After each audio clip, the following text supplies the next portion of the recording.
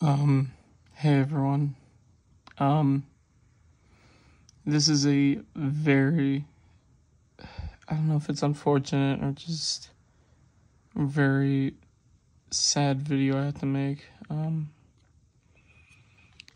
So, I had a blue screen of death on my PC, which this has never happened in the 4 years I had it. It instantly turned itself off. And the thing is, it stayed on.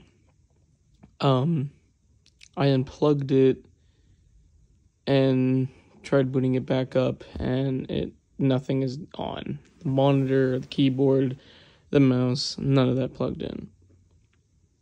My router also died at the exact same time.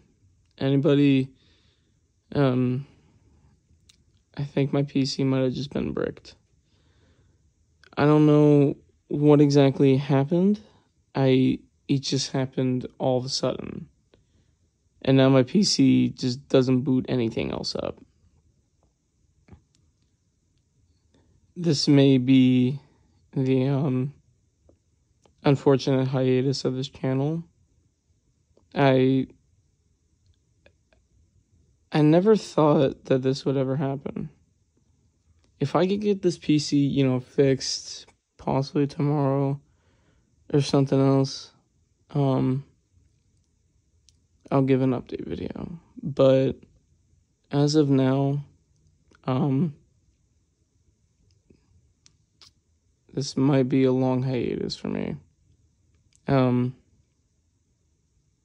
hope that I can get this working again.